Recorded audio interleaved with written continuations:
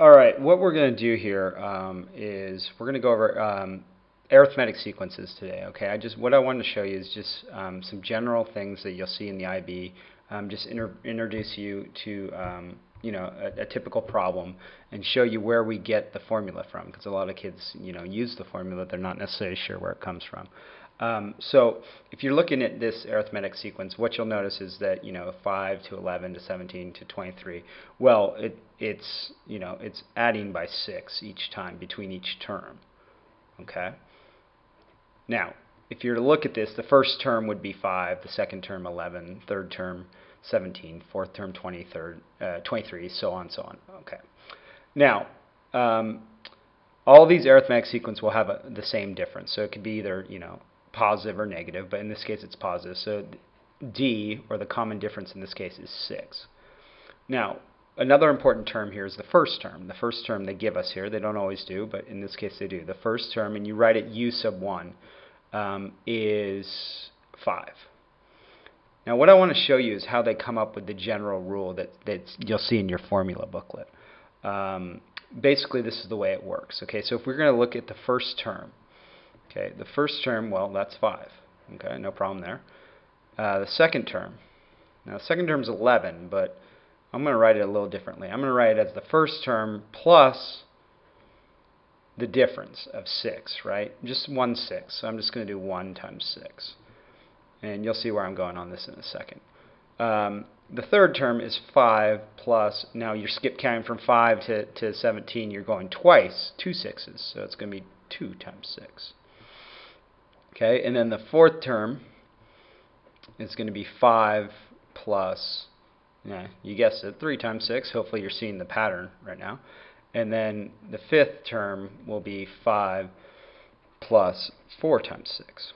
Okay, so if we're going to write the general rule for this formula, the general rule would be, or the nth term as they call it, is U sub n equals, now all of these have a 5 in them. They all have the first term. So we'll put the first term plus, now this is what I want you to look at here. Look at what we got right here. We have 1, 2, 3, 4. Now compare that in this case to right here. Okay, so the second term we have 1. The third term we have 2. The fourth term we have 3. The fifth term we have 4. So the way we can represent that algebraically is just saying, well, n, and then you just take away 1, and then it's going to be times, all of them have the difference right here, so that's going to be times the difference. There you go. That's your formula that you'll see in the formula booklet. Okay, now that we have that, we can move on to a problem. So again, let's move on to the same sequence here. So consider the sequence 5, 11, 17, 23. A, find the nth term of the sequence. So okay, you want to find the general rule there. B, what do they want us to do for B? To calculate the 200th term of the sequence. Okay, and then the third question asks, is 623 a term in the sequence? Okay, well let's do the first one first. Okay, so remember we have our formula here, so I'm just going to put it up here. The nth term equals the first term plus n minus 1 times d. Okay, well, let's just use this information. Okay, so we want to find the nth term in the sequence, so we don't know what that is. Okay, do we know what the first term is? Yeah, it's 5. Okay, we don't know what n minus 1 is. Do we know what d is? Yeah, we do. It's 6, right? Okay, so let's just put a 6 right there.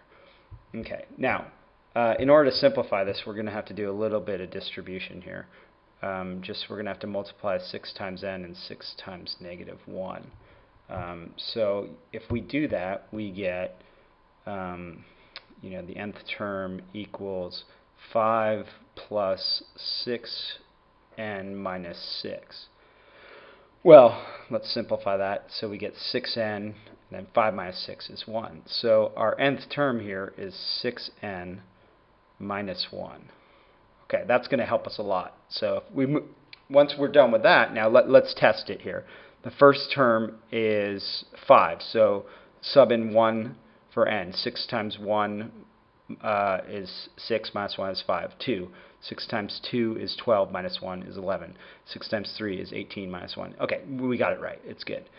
Okay, so now they want us to find the 200th term. So all we do for that is it makes it a lot easier once we have the general term.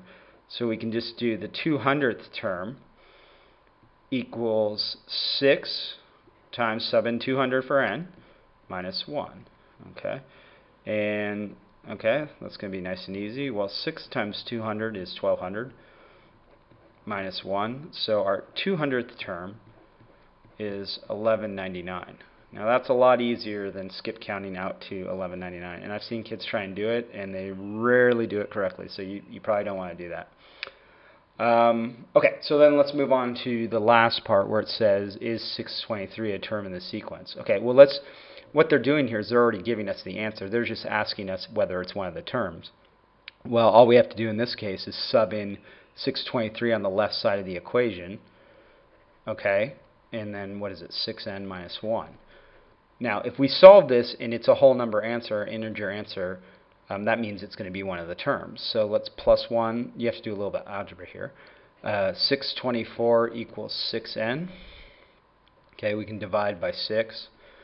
Okay, so n is going to equal, let's see, 624, let's see, 6 goes into 6, 1, 0, 24 divided, okay, so it's going to be 104. Okay, I would advise you to use, your graphing calculator.